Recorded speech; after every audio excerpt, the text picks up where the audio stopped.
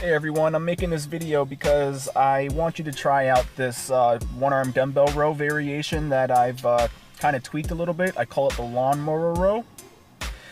And what you're going to do is you're going to put the dumbbell on the floor from in front of your shoulder, not directly in a straight line. You're not going to row in a straight line. Instead of rowing the weight, you're going to focus on the rotation of the shoulder. You're not pulling straight up, you're pulling back and up. I drew a line so you can see the rotation, but not only does it lengthen the lat for a greater range of motion, resting it on the floor like a Pinley row or a deadlift lets you contract the muscle a bit harder, and this rotation helps activate the real delt more. So try it out, it's really good.